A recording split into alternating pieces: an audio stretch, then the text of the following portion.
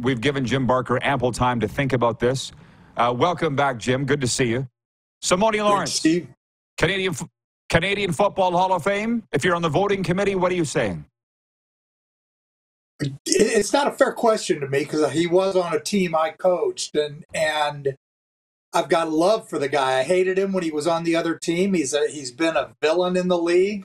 It's one of those things that I look at. He's been in the league for 12 years or so, a couple with the Elks and 10 with the Ticats. 3 of those years he was the East Division nominee to be the MOP. He was 3 times All CFL, 5 times East Division All-Star. I think he should be. I think he's been good for the league. I think he's the type of guy the league has needed. He keeps things interesting. People hate him. I mean, I know when I was with the Argos, I couldn't stand, he was mouthy and I couldn't stand him. And then he was on my team and I said, man, this guy, he is what stirs the drink. So I would say yes, but again, it's not a fair question because anybody who, there's a ton of guys that have played for me that I think should be there. And, but that's bias. I think it's a fair question because you have more knowledge than most of the people that vote on these things. So that's why I put it to you. So I appreciate that, which reminds me, that's the thing with the Dan Marino or even Kevin Glenn or in hockey, Marcel Dion, if you follow that at all. Those guys all don't have championships. Some are in the Hall of Fame, some aren't. Do you have to have won a championship? Basically, you're saying Simone's a champion. He just doesn't have the ring to prove it. Yeah, it's kind of a personal question with me because my best friend and growing up, we were the best man in each other's weddings is Clay Matthews. And Clay played 21 years in the NFL and all solid was I don't believe won a Super Bowl. He's with the Browns most of that time, with the Falcons. But I think he's a Hall of Famer. And he's not going to be or hasn't, even you rarely see his name up. His brother, Bruce, the offensive lineman, obviously made that. And again, so what constitutes somebody being in the Hall of Fame? And a lot of it is who knows what it is. 21 years in the league as a linebacker, I guess that's not good enough. I mean, there are just very few people who have done it. And again, it's one of those things that should Simone Lawrence not be in? I mean, there's guys who have played 3-4 years. I mean, Davis Sanchez should be in the Hall of Fame. I mean, he's one of the great Canadian corners that's played in this league, but isn't. I mean, those are, there's a lot of people out there that I believe really should be in there that aren't and will never be. And, that's the way it goes.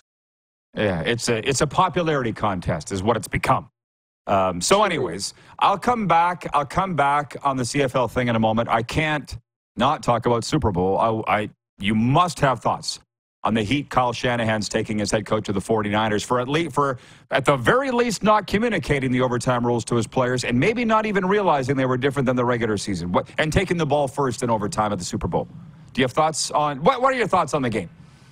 Well, when I initially watched the game, I kind of agreed with you. And then as I got to investigating it further, because I don't think the fan base knew very much about the overtime rules. But as you study it and you say, okay, let's say that, San Francisco goes down and kicks a field goal. If Kansas City comes back and kicks a field goal, okay, it's now sudden death. And that's a huge advantage. Okay, is that more of an advantage in being able to play 4-down football? Well, I don't think they play 4-down football once they get inside the 35 with Harrison Butker. I think they kick it on 4th and 5. They're going to kick it, and it's going to go to another kickoff, and now it's sudden death. Now a field goal wins it.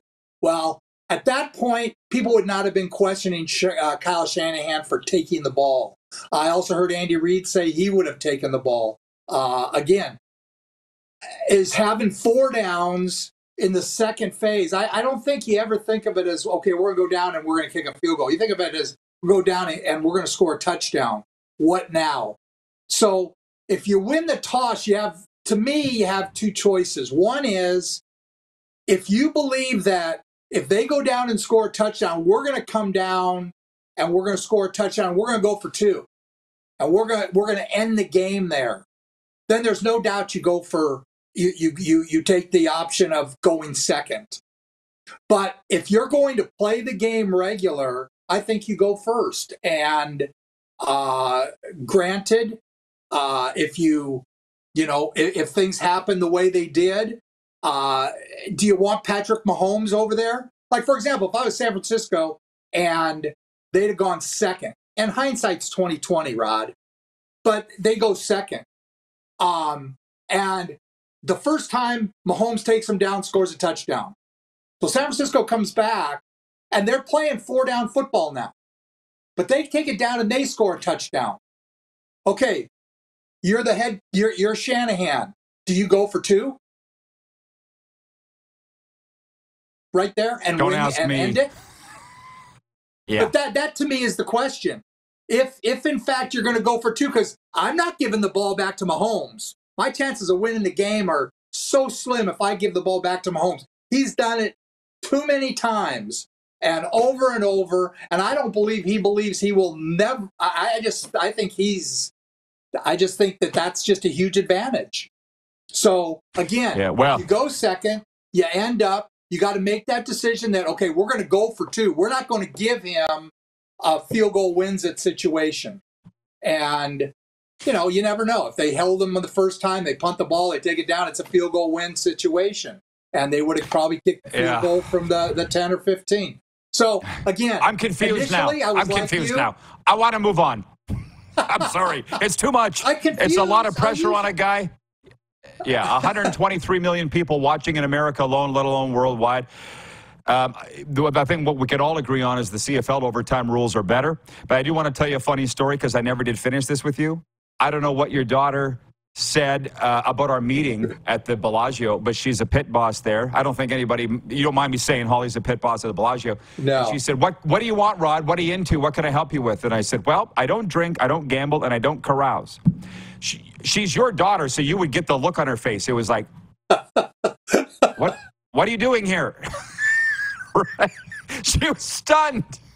She didn't know what to say. Yeah, it was great. Yeah, so thank you for introducing me to your daughter that way, and it was great. And she had a lot on her hands. Super Bowl week. That was very evident to me. It was. She had Jay-Z and Beyonce at her table, and Jay-Z kept calling her boss. Hey, boss. And afterwards, she said to her boss, she says, that was tense, having Beyonce and Jay, and he's calling me boss. And her boss said to her, you're not at Harrah's anymore, honey. This is the way it is at the Bellagio. So it was an exciting week for her. And I could tell. I'm surprised she responded that way because she doesn't gamble, she doesn't drink, and I'm surprised you didn't say, well, neither do I, and I can find plenty of things to do. No, like I say, she had a lot on her mind. She wasn't on a break, let's put it that way. So the Saskatchewan Roughriders are claiming they won free agency. Whether it's tongue-in-cheek or not, there's a lot of people that agree with them. I think it's pretty much over. It's cooled anyways. Who won free agency in the Canadian Football League? I would say number one would be the Winnipeg Blue Bombers. I think they got Oliveira back. They got Schoen back. They signed Streveler, who I think is an upgrade at backup quarterback over Drew Brown. They lost Jeffcoat to retirement, and they lost Jamarcus Hardrick. But the money that he was paid, they just couldn't do that. Although the new dirty little secret in the CFL about promo money is allowing. There's a couple teams in the league that are, have more promo money than others. So you never know how much is what. But so I would say the Winnipeg Blue Bombers won. I mean, they come out of this with a very intact team. Brandon Alexander, another under the radar kind of guy. They didn't go out and get anybody else's players. They didn't need them. They feel like they have the players they need to move forward. So I would say they were they were one. Saskatchewan obviously did some great things. And Corey Mace is the greatest hire. Everything's great until they play a game. I mean, it's the greatest job in the world to be the head coach of the Saskatchewan Roughriders until you lose a game. And again, how long will that take? Who knows? But they were productive. They bring in Hardrick, who gives them maybe a presence at right tackle. He is a one position guy. And again, he's 33 years old and I didn't think played super, but he was the nominee for most outstanding offensive lineman. So again, you got to give them credit for signing him. AJ Ouellette, I think I thought he might end up in Calgary and Cowtown, where the Hart brothers and the wrestling, but they end up with him. And again, one of the things I thought Corey did was he's trying to change their presence on the field. He wants them to be looked at as a physical, we're going to beat the hell out of you type of team. And I give him kudos for that. And every move he's making is to that end. So I was a little surprised he didn't go after, he re-signed Micah Johnson, he re-signed Lanier, that he didn't go a little harder on a few of the, the defensive linemen. He had Hendricks and Oakman and Barlow, and obviously just made a decision that wasn't a direction he wanted to go. But I thought they did a good job that they had to do to again, it gives, you can see a direction. You can see them trying to do something. Toronto signed a lot of Canadians, and you wonder why teams have the best Canadians in the league. Well, Toronto's had that for the last 2 years, and one reason is they went out and signed some of those second-level guys, those Canadian guys that are special teams players and backups, and they got Demontre Coxey back, so that was good. Hamilton has done a great job in improving their defense. I'm not sure what they're going to do at receiver. The Tim White situation, he wants $300,000, period, and I doubt he's going to get that. The bar for how much receivers should be paid did not get changed by the Edmonton Elks. 2 straight years they paid guys over $300,000, paid receivers, and 2 straight years they won 4 games. And I think it didn't help the receiver market to have that happen. So I would be surprised if he gets 300. I guess he'll go back to Hamilton in that, that 270, maybe 20,000 in promo, but against the cap, he'll go in that I'm guessing 270 to 275 range.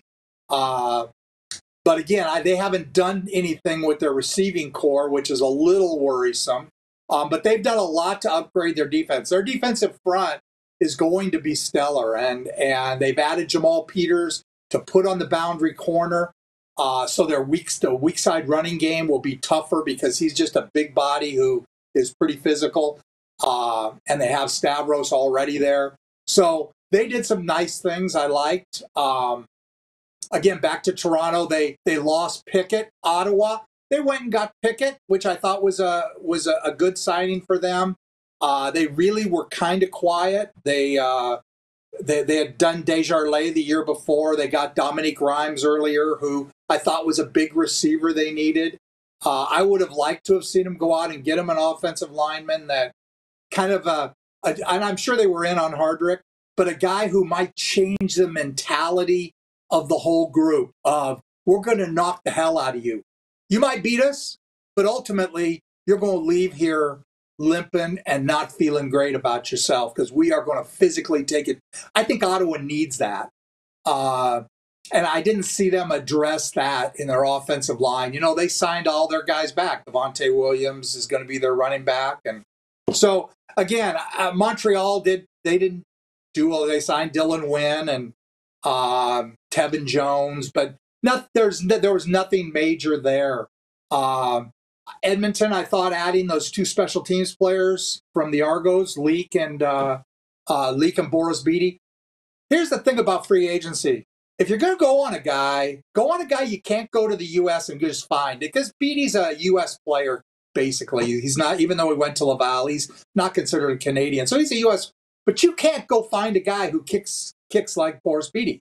And I'm not talking about his accuracy. His accuracy is not the best in the league. But his leg strength, you can't go find guys who can do what he does. The starting field position of teams playing the Argos last year had to have ended up in around the 25-yard line or in, because he kicks the ball off so deep, so much deeper than every other team. And I think there's a huge value in that. So kudos to Edmonton for re-signing him. Calgary Good was stuff. Yeah. Okay. We talked about. We've got a couple minutes over time here, Jim, but I appreciate the assessment. That's a very good coast-to-coast look, plus a Super Bowl recap, man. I appreciate that, and next week we'll have more to talk about, maybe some NFL free agency. But thanks for this. Sounds great. Thank you, Rod. Our football analyst, Jim Barker, 5-time Grey Cup champion and XFL champ, too.